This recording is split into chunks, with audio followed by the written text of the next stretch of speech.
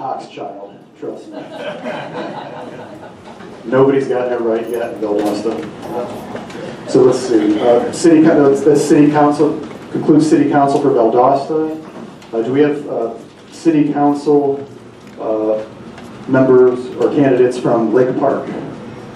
Any city council members from Lake Park? Or Remerton? How you doing?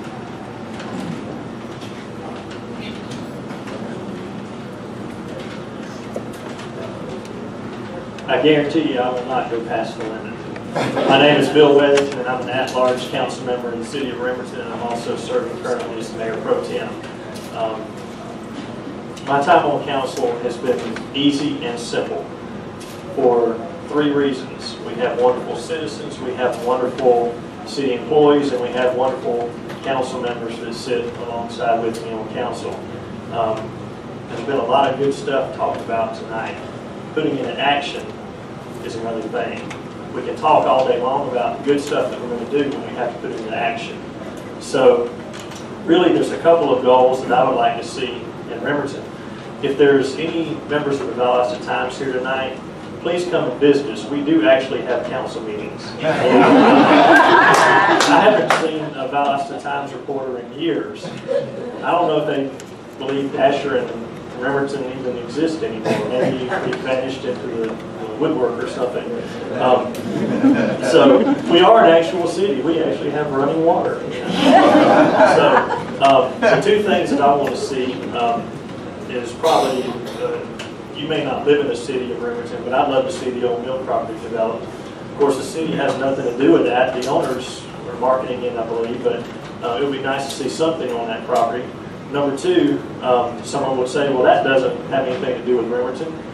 Actually, it does. It's called House Bill 110, and it stinks. If you support it, I'm sorry. That's the new fireworks bill that allows someone to set off fireworks from 12 noon or 10 a.m. to midnight, 363 days of the year. Now, that may not seem like a problem to you, unless you live next door to someone who believes that they're going to set fireworks off other than New Year's and 4th of July. Well, maybe the constituents and the legislators in Atlanta, I've emailed several of them and picked up the phone, and their excuse seems to be revenue. Well, businesses, revenue, this, that, and the other. Well, okay.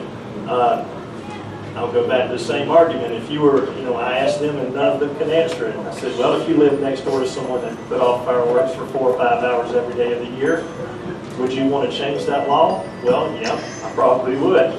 Well, why would you want to force that on everyone else? In the city of Remerton on the 4th of July, I don't know if your neighborhoods were lit up. Ours were lit up. Often with fireworks flying over the roof of my residence and other residents from 4 or 5 houses down, without any regard for safety or where that projectile, and I'll call it a projectile because there were actual projectiles that you would have seen at 5 Points back in the day when I went to the fireworks at 5 Points. I just believe it was a bad thought out law. I mean, maybe the revenue part of it is going to help businesses in some way, but I don't think it was a lot of common sense put into that law. So I encourage you to write the representatives that voted for that law and encourage them to either repeal it or change it, the law, in some way to where it's not just open season for fireworks 365 days a year. There's a lot of good stuff said about public transportation. Being that we're a small city, that doesn't affect us as much as it does a lot of the county and a lot of the city, but we do have residents that would obviously benefit from public transportation. So I'm all for that, however it happens. And however we can help and assist in that, we'd love to do that. Myself and one of my fellow council members and our mayor are all running unopposed this time. But I feel it was important to come out and speak to you tonight. And thank you for the invitation.